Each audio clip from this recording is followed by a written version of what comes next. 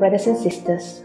Today's devotion is taken from The Desire of Ages by Ellen G. White, chapter 24, page 237. Jesus stood before the people as a living expositor of the prophecies concerning himself. He spoke of the Messiah as a reliever of the oppressed, a liberator of captives, a healer of the afflicted, restoring sight to the blind, and revealing to the world the light of truth.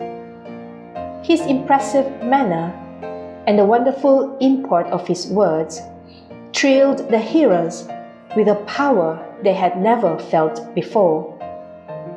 As their hearts were moved upon by the Holy Spirit, they responded with fervent amens and praises to the Lord.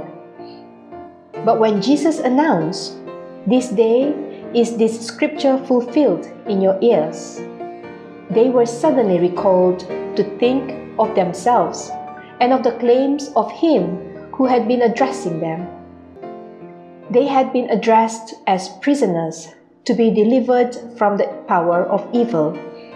The words of Jesus indicated that His work for them was to be altogether different from what they desired. Their deeds might be investigated too closely. Notwithstanding their exactness in outward ceremonies, they shrank from inspection by those clear, searching eyes.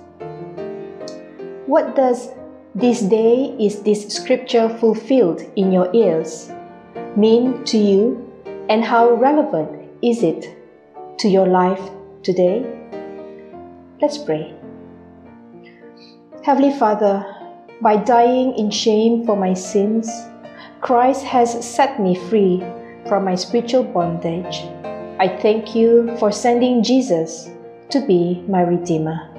In His loving name, I pray. Amen. May you have a great day ahead of you. Goodbye.